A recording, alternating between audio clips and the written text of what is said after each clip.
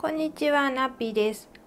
今日はこちらのリーメント、天文学者の不思議な研究所、こちらを開封していきます。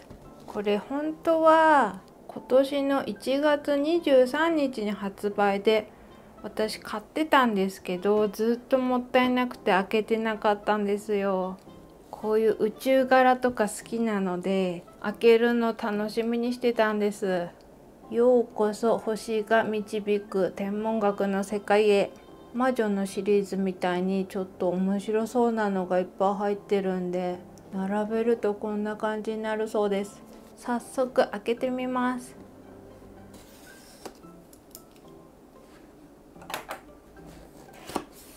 お、床だよね多分。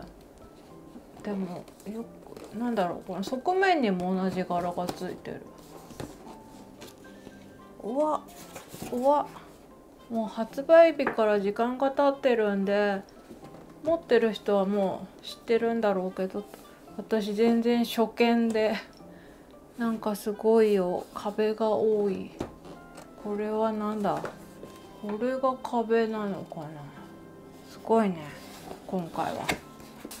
じゃあまたいつも通りジオラマを先に作ってから開けようかな。ジオラマの組み立て方はここに書いてある。今回のは見てやんないとわかんない。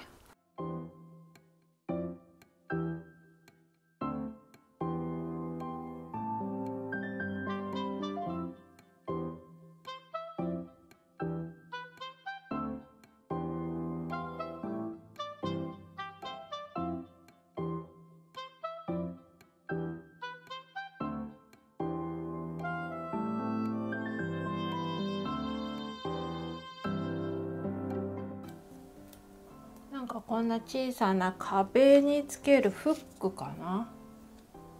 のりしろのところにも星マークでかわいい。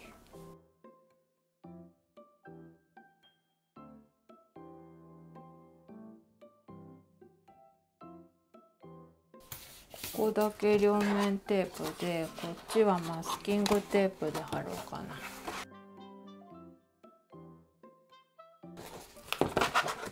おお、ちょっといつもと違う感じじゃない。いつも L 字なだけだけど、今回ちょっとかっこいいね。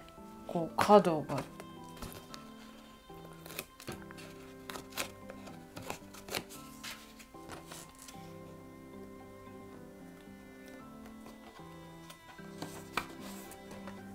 こうだね。ここは特に貼らないで、隙間ができないようにって言ってるんで、ちょっとマステで。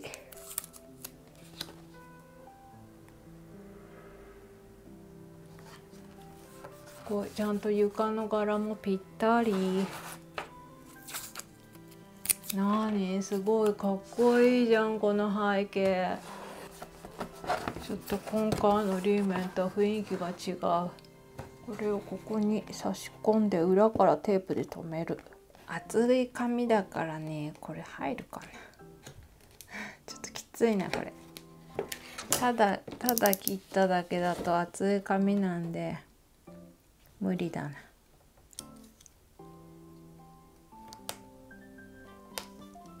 ちょっと穴が開くように切りました。そうすれば通るんじゃないかな。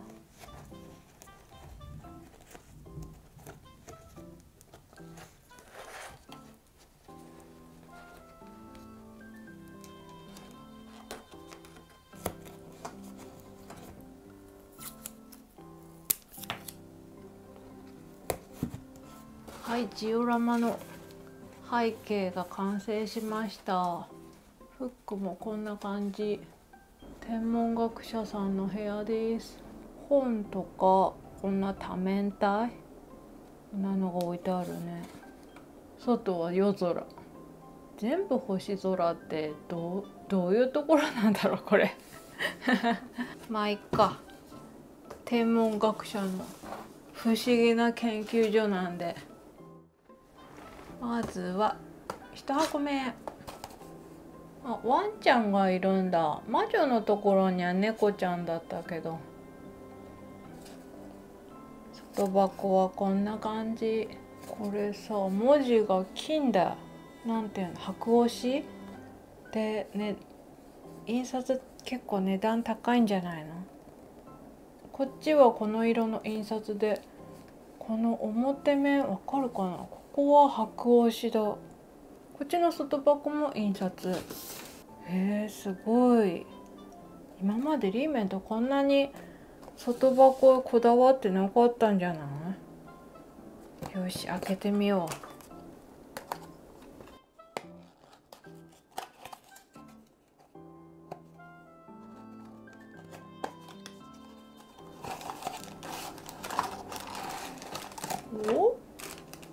なんか細いのがいっぱい入ってる。1番、天文学研究所へようこそ。いいね、出だしからようこそって始まってワクワク。開けてみよう。どうなるんだろうこれ。こうか。あ、ここにはまんのか。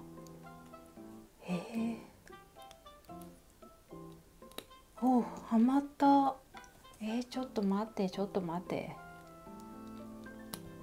これがね、これプラスチックですよ。それがここカチンってはまる。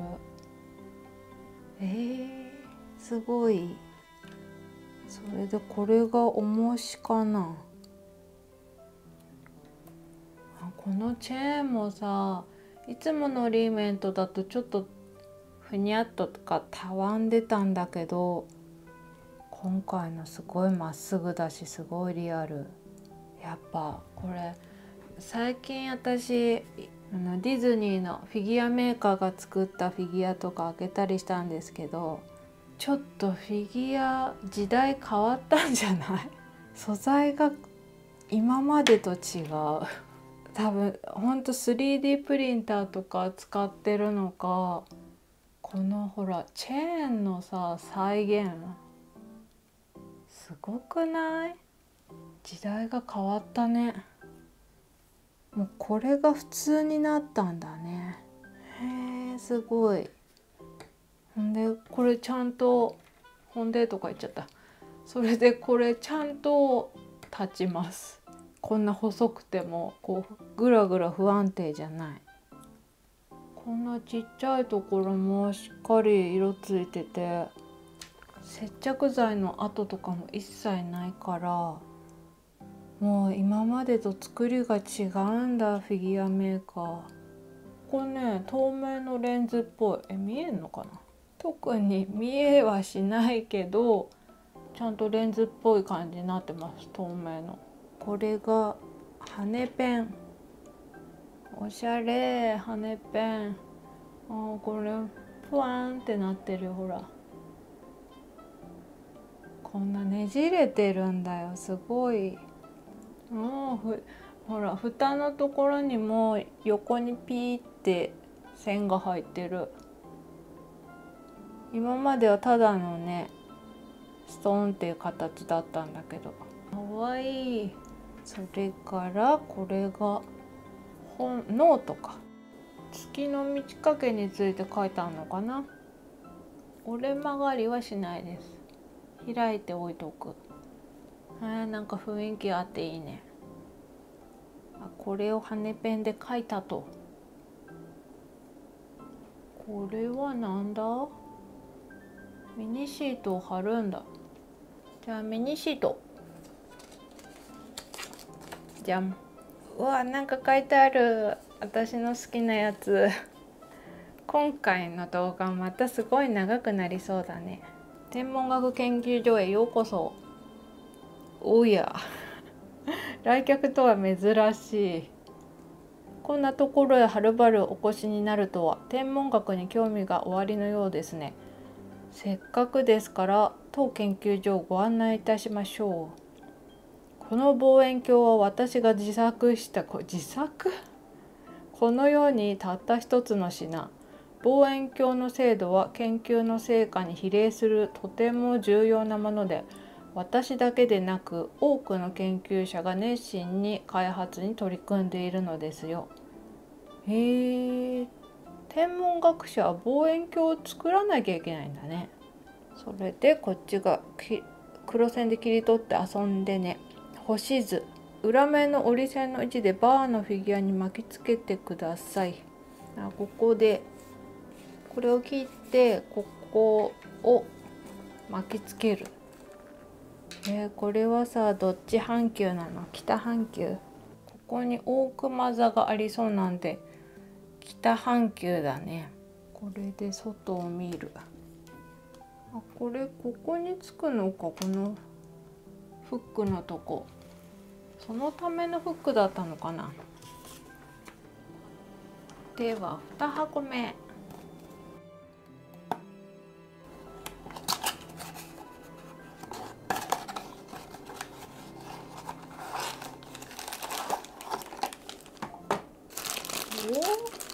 宇宙とは、宇宙とは、すごいタイトルだね。わわわわ、綺麗。これがここにはまんのかな。はまるっていうか乗るだけか。ちゃんとこの両脇だけじゃなくてこの真ん中のところにもはまる。かわいい。なぜかわかんないけど青いバラ。どうした？なんか急に美女と野獣。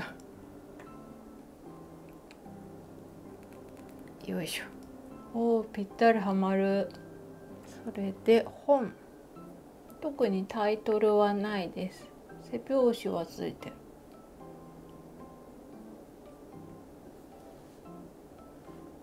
ミニシート。宇宙とは語るよ天文学者。宇宙のことを考えると自分がちっぽけに思えてくるのです。星はなぜあのように動くのか、宇宙はどこまで広がっているのか、私にもまだまだわからないことばかり。この花のことも、この花は天文観測で訪れたある地方で旅人から譲り受けたものです。美しいでしょ。珍しい花のようでずっと咲き続けているのです。すごいね。何、急に旅人。へえ、面白いね。リーメント。黒線で切り取って遊んでね。これは太陽系かなんかの話かな。これ周りに12星座書いてあって、マーズ、サターンとか書いてあるから、水金地科目がこう回るよってこと。でもこんな綺麗に均等に回るわけじゃないから、アースが真ん中だ。あれだってあれだ、天動説、どっちだっけ。なんか地球が真ん中にあるか太陽が真ん中にあるかの違いで、昔は地球が真ん中だって言われてたから、これ地球が真ん中の考えで、それで惑星も綺麗に回ってるっていう話の絵だね。でも本当は違うから、こっちは3が真ん中。それがだんだん進化していったのかな。本当はね、惑星だから動きがそれぞれ違うんだけど。もう回りすぎてぐるぐるになってる。こんな風にも回ってるって思ったのかな。はい、では3箱目。椅子が出てきた。ワンちゃんだ。少しお話が長くなりましたね。まだ3番目だけどね。これから8箱あるからまだまだあるんだけど、ここで長くなりましたね。じゃあどんだけ長くなるんだろう。はい、椅子おしゃれ、綺麗な青。はい、一切接着剤の跡がない。昔はさ、アロンアルファみたいにちょっと接着剤が残って誰かの指紋みたいなのが結構ついてたりしても、まあそんなもんかって思ってたんですけど、一切ない。綺麗。もうこれが普通なんだね。私のフィギュアのイメージが古すぎるんだ。あ、ワンちゃんなんか首についてる。かわいいよ。土星がついた首はしてる、このワンちゃん。後ろこんな感じ。おう、ちゃんと足ちゃんとここにもあるよ。椅子にも乗る。これでこれがなんて言うんだろう、惑星のこのほらディズニーシーのフォートレスエクスプロレーションにあるぐるぐる回るやつ。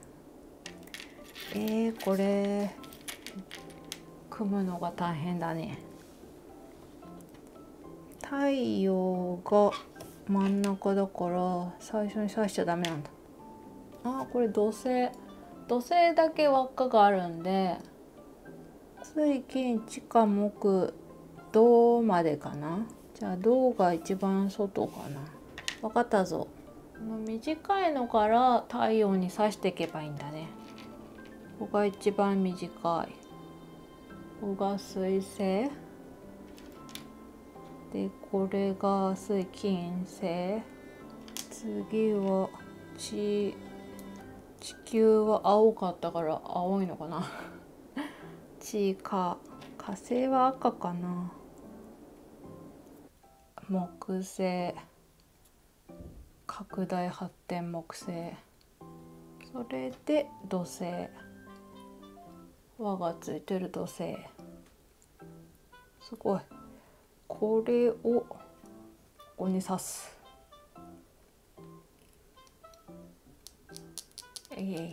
おー、できた。これ自分でぐるぐる巻くわけじゃなくて自分で動かすんだ。おしゃれ。いいね。すごいすごい。これをミニチュアで作ろうってなかなかないよねすごい。ミニシート。少しお話が長くなりましたね。私たちが立っているこの地面が動いている。今まであなたはそのようなことを考えたことはありますか？これは太陽系儀。太陽系儀って言うんだ。この中心の大きな星が太陽です。太陽の周りを我々の住む地球がぐるぐる回っているという説を示す模型です。どうです？規模が大きすぎて想像もできないでしょうだって。ここが太陽、これ地球。これでこれがラグマット。裏表色が違うね。4箱目。おお、大きいぞ。4番、資料をご覧になりますか？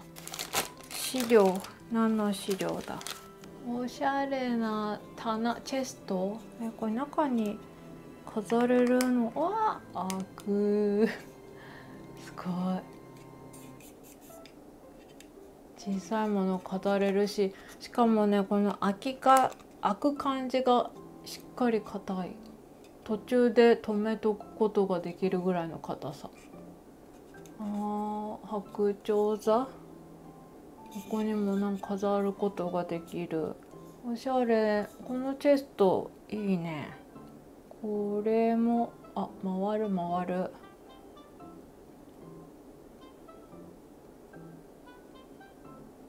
縦にも横にも回る。すごい細かい。ここにもなんか調節するようなネジを想定しているような突起ここは動くわけじゃないけど細かい。もう塗りムラなんてないよ。プラスチックだけど金属みたいに本当に綺麗。ちょっとこう斜めったところで止めとくのがおしゃれかな。そして本、なんて書いたんだ？なんだろう。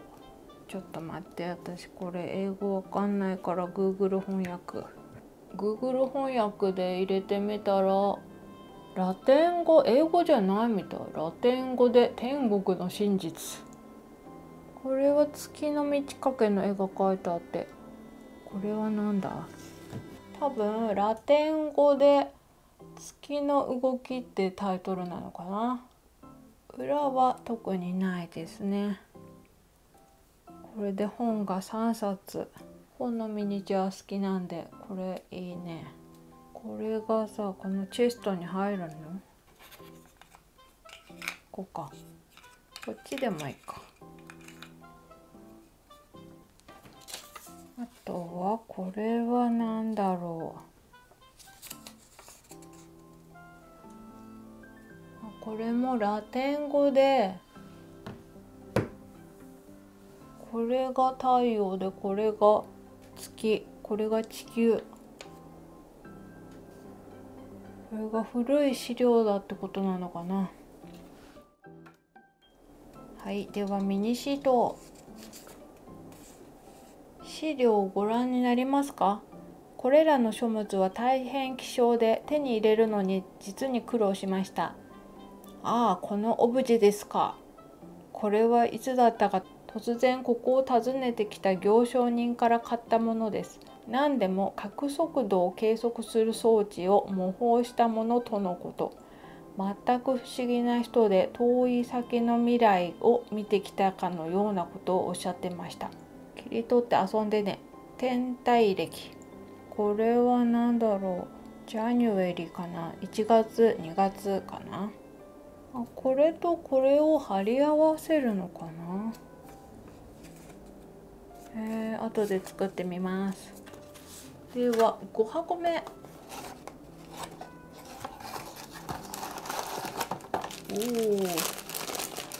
おお。テーブル入ってる。気分転換も忘れずに。ティーセット、紅茶セットも青いね。なんかすごいちっちゃいテーブル。椅子がねこんなに大きいんだけどな。これはなんだ？このテーブルにこのシールを貼って大理石風にするんだ。貼っちゃおうかな。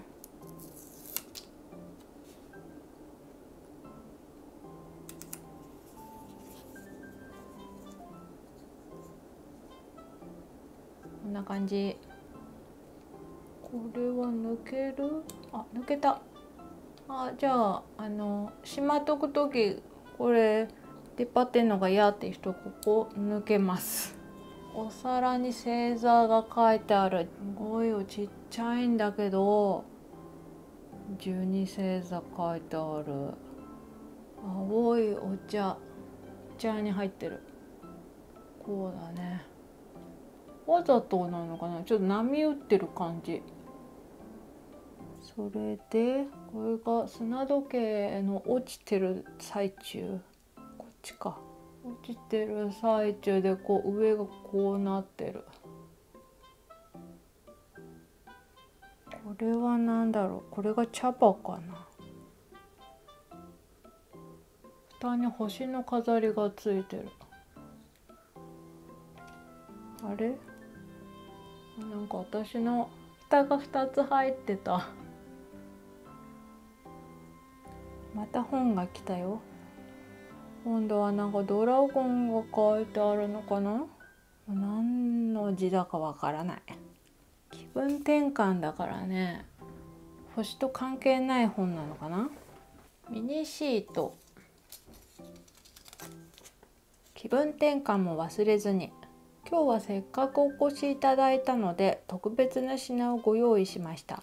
数年にわたる新大陸への航海に同行した知人から分けてもらった異国のお茶なのですが、驚きましたか？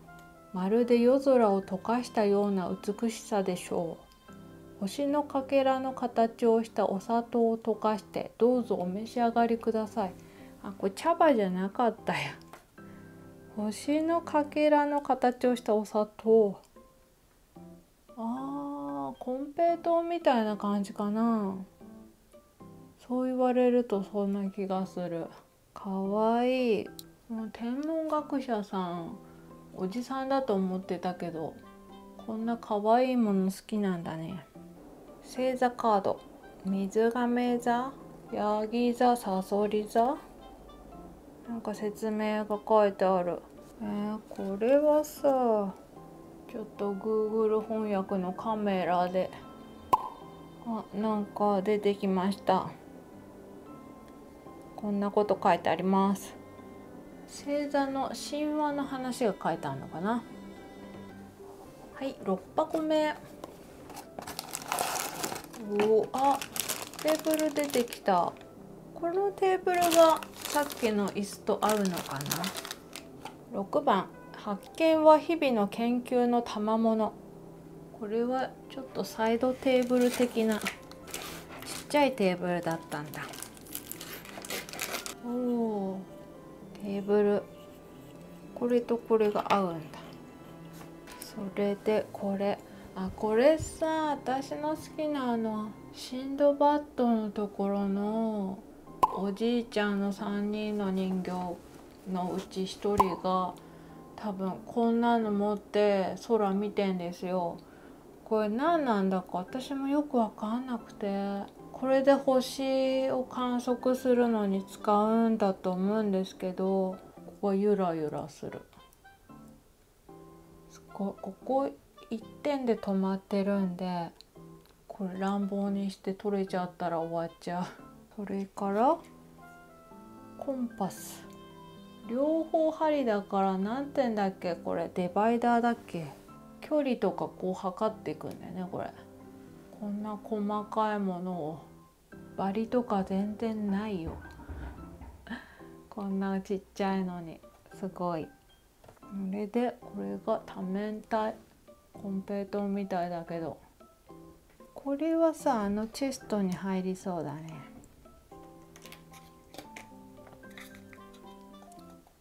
ここにこう入れる感じだね。なんかすごいものな感じがする。ミニシート、発見は日々の研究の賜物。星は人々に多くのことを教えてくれます。明かりのない砂漠の大地でも、広大な海原の上であっても、星の位置と角度さえ読み解くことができれば、目指す場所を見失うことはありません。星は私たちの生活に欠くことのできない存在です。だというのに、まだまだ謎が尽きることはない。これだから研究はやめられませんね。黒線で切り取って遊んでね。観測記録。よくわかんないな。これ使ってなんか観測すんのかな。こっちは月だよね。ジュピター、木星。こっちが天動説で、こっちが地動説だって。はい、7箱目。7番、何品、なんて読むんだろうこれ。奇襲品、違う、収集品って読むんだって。これ収集物、所蔵品。もうなんか鬼のように集める感じかな研究用資料、博物館や美術館等の所蔵品群。近年では作家の著作集などに対して用いられている。ちゃんと集めたものってことかな。収集品の小宇宙、もう小宇宙になっちゃってんだこの天文学者さん。なんだろう、これが小宇宙。何、隕石とか。綺麗だね。鉱物のこと詳しくわかんないんですけど、なんか包まれてるよ。さそり座書いてある。なんかの石板、出島、なんかこれカタカナみたいだね。出島、大使、トントリ手間地で神、たたえし。なんかわかんないけど、ここマジでって書いてあるよ。あ、裏はちょっと石板っぽい感じ。これはなんだ。これ裏だね。これリーメントのマークだから。なんか額かな。ミニシート入れんのかな。おお。これもなんか動く。歯車ってわけじゃないけど、なんかそんなイメージ。なんだろう。あ、これがそれの解説なのかな。ミニシート。収集品の小宇宙。これまで集めてきた貴重な資料の数々をお見せしましょう。昔から人々が星空に思いを馳せていたことが残されたものから伝わってきます。この年度版も太陽の神を称える文章が刻まれているとか。ぜひお近くでご覧になってください。私はまだ解読できておりませんが、もしかしてあなたはこれを読めるのですか？やっぱさ、読んでいいんだこれ。太陽の神を称える文章。マジで。でもマジでなんて言うか太陽の神。解読ができないで一生懸命見てたら日が暮れてきた。ちょっと分かったのは太陽神。このね、横棒の上はここは多分読まないんですよね。太陽神がここが分かんなくて、と多分この太陽の横棒、これと同じだと思うんで、でこれが分かんないんだよね。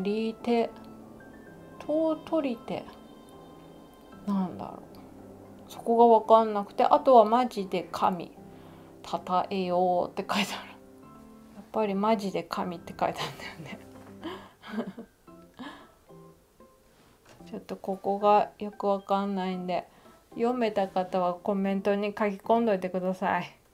それであと星座の絵、大熊座、これ北斗七星、東洋の書物、東洋、だからカタカナで書いてあるから、ちょっと東洋の書物も出てきた。なんだろう、こんなのあんま見たことない。東洋の星図があるんだ。裏にはここリーメントマーク、ここがプチって書いたんだよね。最小星図、最小星図。はい、最後8箱目。ちょっと重たい。大きい。8番、夢でも宇宙を旅して。だから夢見るのの仮眠するソファー、大きなソファーが入ってました。これとこのちっちゃいテーブルが合うのかな。ここにワンちゃん乗るね。クッションペガサス。あ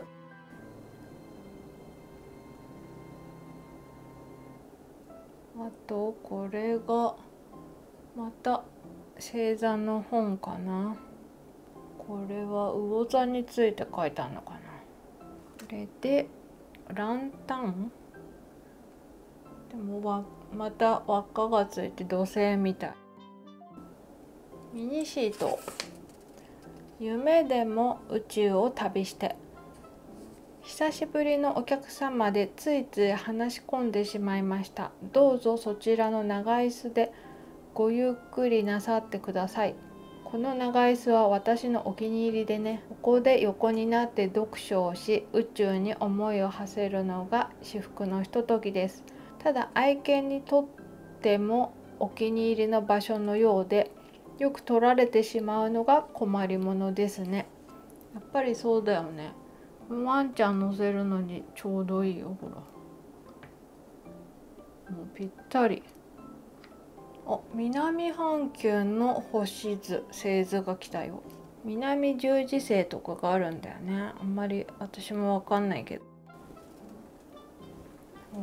なんか裏にメッセージが書いてある。はい、こちら解読しました。親愛なる友人プチレオ。多分ね、これガリレオのパロディでプチレオにしたんだと思う。新大陸の星空も綺麗でした。ニャトン。これニャトンはニュートンのパロディだと思う。ガリレオもニュートンも天文学者だから、それをパロディにしたんだと思います。ニュートンからガリレオに送った南半球の星図、これをこの天文学者さんは持ってるんだね。同じ時代なのかな、ガリレオとニュートンって。ウィキペディアでガリレオについて調べると、望遠鏡を作ったり木星の衛星の初の発見をした。さっき木星あったよね。これか。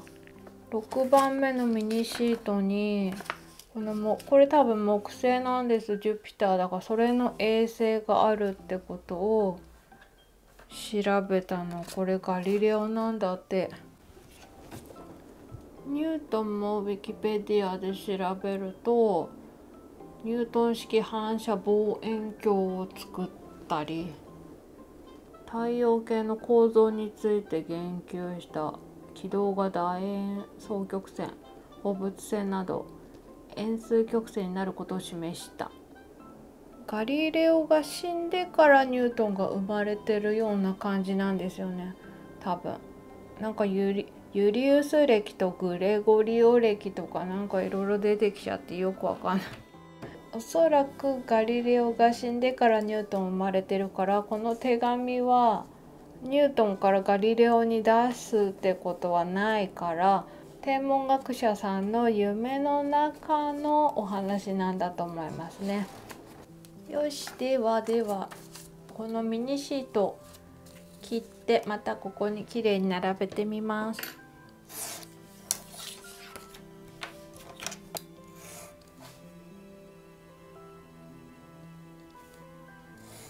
うわ、やっぱ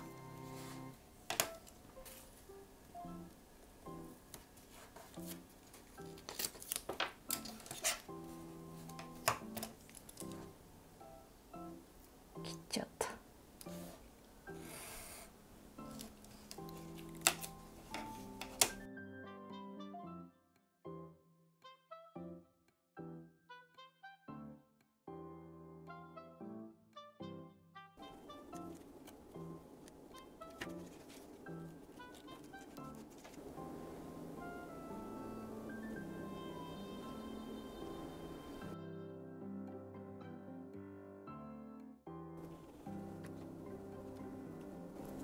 かわいい、こうなるんだ。ほら。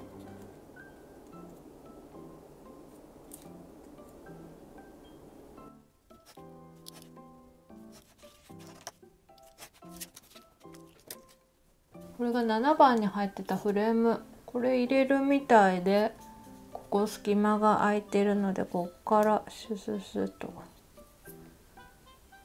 これいろいろ使えそうですね。好きなもの入れて使えると思う。ちょっと入れるためのガイドラインになるから、こっちは取っとこうかな。この大きさで切ればここにぴったり収まるんで、これ取っとこう。はい、並べてみました。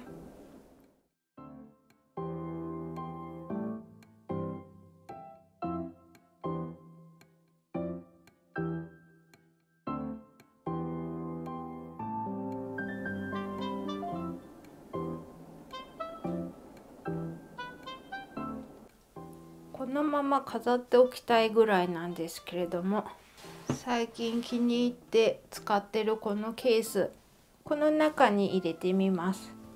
背面が鏡なのでこのまま入れるのもいいんですけれども、ちょっと宇宙柄の紙を貼ります。はい、飾ってみました。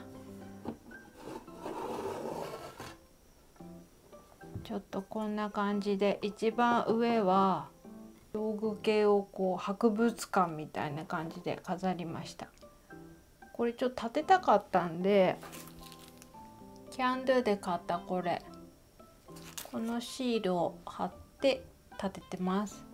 このケースは Amazon でも買えそうだったのでリンク貼っておきます。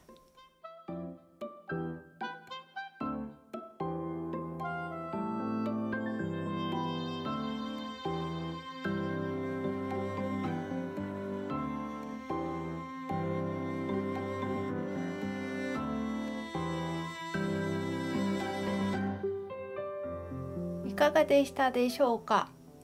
リーメントぼちぼち値上げをしてたんで買うのにちょっと抵抗はあったんですけど、すごい細かいところまで作り込まれてる感じでとっても面白かったです。気になる方はぜひぜひおすすめです。ではでは、今回もご視聴ありがとうございました。おまけで片付けもします。いつもの片付け方法なので見たい方だけご覧ください。100均で買ってきたこのケース、一番好きなのはこの10等分に分かれてるやつ。でも時々入らない大きいものがある時はこの形の仕切り15、そんな名前だったんだ。こっち仕切り10、こっち使う時もあります。とりあえずはこっちで入れてみようかな。ここに1234って入れていきます。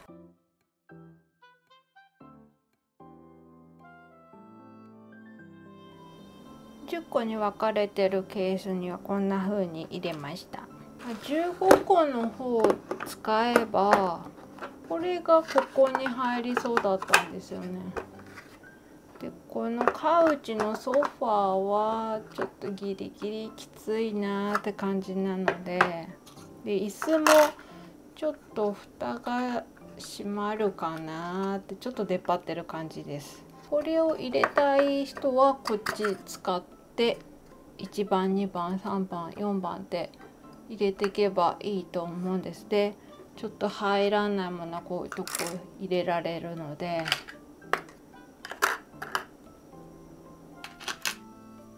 ワンちゃんもここ入るね。こっちでも良さそう。この外箱のこの一覧をここに貼ってきます。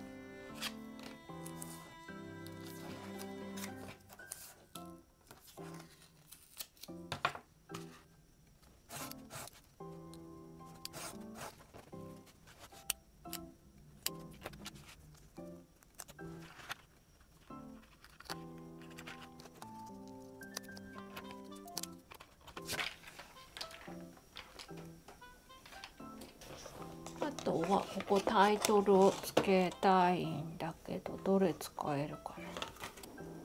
一つはここちっちゃいんでこれは使えるね。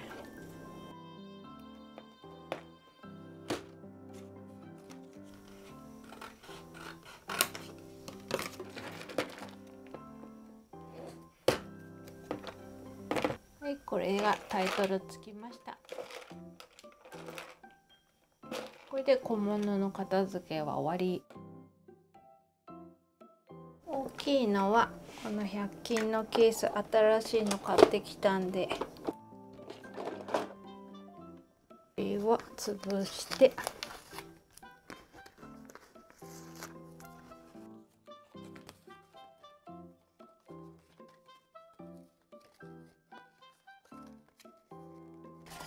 背面はこのリーメントのクリアファイルに入れて、はい、これで片付け完了です。